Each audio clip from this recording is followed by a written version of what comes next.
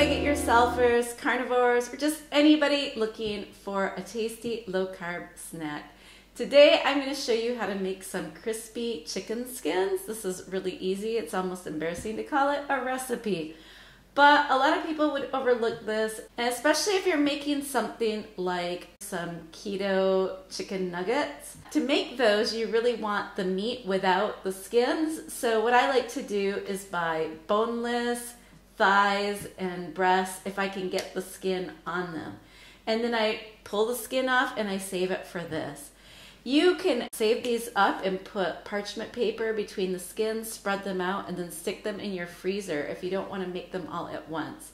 These are really best made fresh, so that's what I like to do. If I have a bunch of skins, I will make a couple as a snack that day, and the rest I like to save up and freeze for when I'm looking forward to something with a little bit of crunch.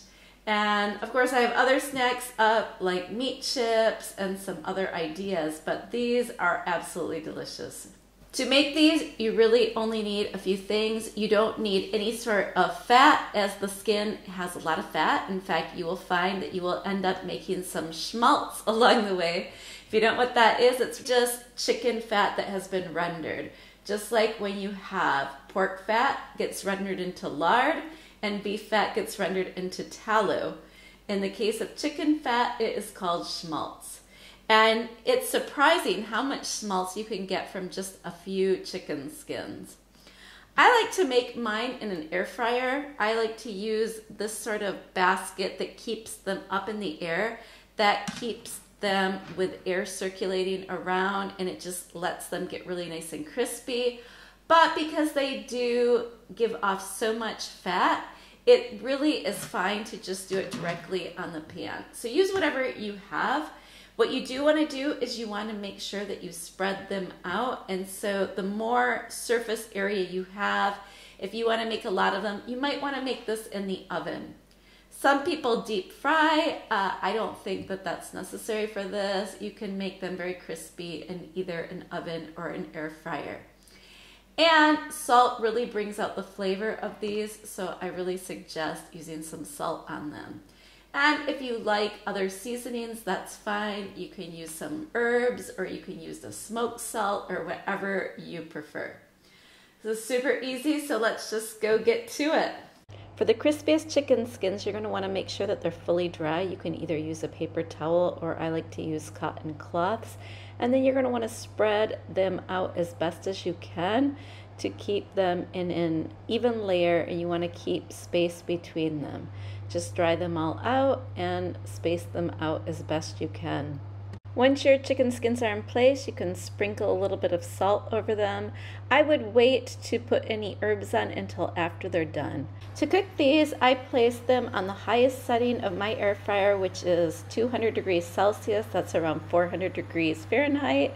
It ends up taking about 10 minutes. After about 5 minutes, I flip them over and then continue to cook them. Sometimes they will stick a little bit, so you want to be careful, don't burn yourself. I will continue to cook these until they develop a nice golden brown color. They should have shrunk quite a bit, and you should notice that they're slightly hard. They might not be completely crispy yet, but they will develop more of a crispiness as they cool down. And here's the result, crispy chicken skins. I should have recorded the sound separately on a microphone because my camera makes a clocking noise, which is a bit annoying. But here you can hear what they mostly sound like.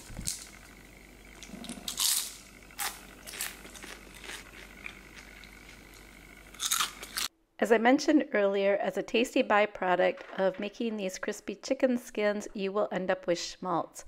What I like to do is to strain it through a stainless steel strainer, through a funnel into a jar where I save it for cooking.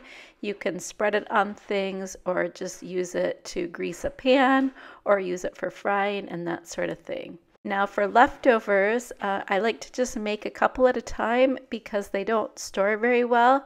I prefer to freeze the chicken skins that I'm not going to use. And what I do is I dry them out ahead of time, making it easier for me to make the next time. And I place them between sheets of parchment paper. I stick them in a freezer bag and I keep those in the freezer. After that, you can just cook them directly in the air fryer, spreading them out just like you would with the non-frozen ones. I hope you enjoyed this video. If so, please consider giving it a thumbs up, and I would love it for you to subscribe to this channel to get more recipes like this one. Until next time.